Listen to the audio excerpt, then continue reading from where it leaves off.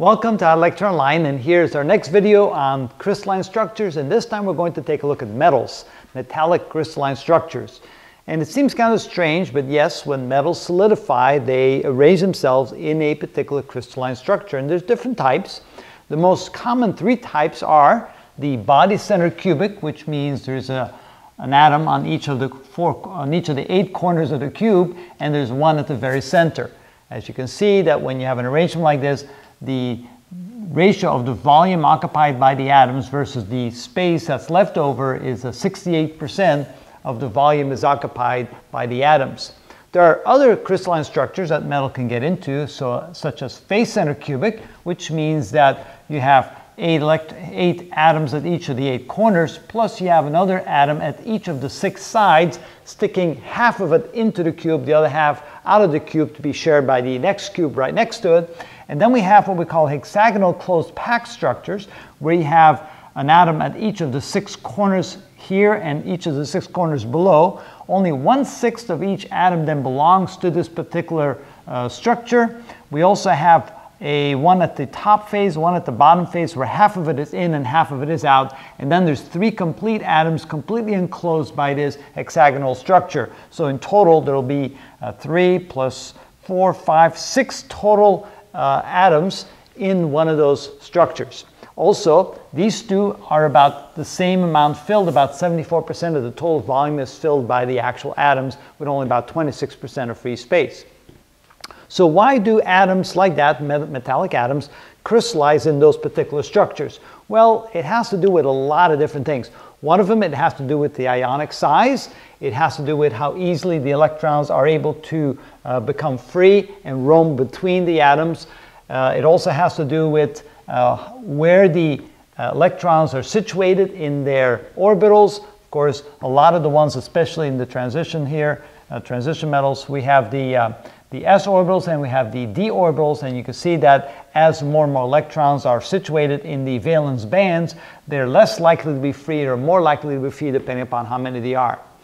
In the end, the way it typically happens is that the atoms themselves become positively charged objects because one or more electrons has been moved away from the atom, so temporarily they become positively charged objects, and the electrons then end up roaming relatively freely between those atoms.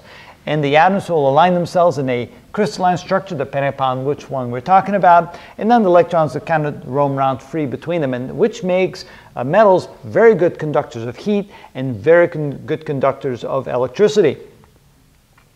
In addition to that, there's a lot of different properties belonging to the various type of structures that we have. For example, if we have the body-centered cubic, and that should be an I, should be an I right there, not a U, cubic structure. In the body-centered cubic structure, the metals tend to be harder, such as iron and vanadium and chromium, niobium, molybdenum. Those tend to be harder metals because of that particular structure. Also, because the way they're arranged, they tend to be a little bit less dense than typical because they take up less space. They take up more space. There's more space available, so they take up less of the total available space with the atoms. What's also very interesting is that the ones over here, you can see I try to color code in this periodic table the type of structure, crystal structures you have for the different kind of metals. What's really interesting is the 6 right here, they have an extremely high melting point. They're very, very hard, and they're very hard to melt. And so the idea then would be, why would they have such a hard melting point? Well, it turns out there's a very strong cohesion between the positive ions and then the negative electrons holding that together. Iron itself has a fairly high melting point. It's not necessarily across the board. There's different properties that sometimes don't quite hold together. So you say to yourself, well, why does that one have a high melting point when it's not part of the set? So there are other exceptions to it.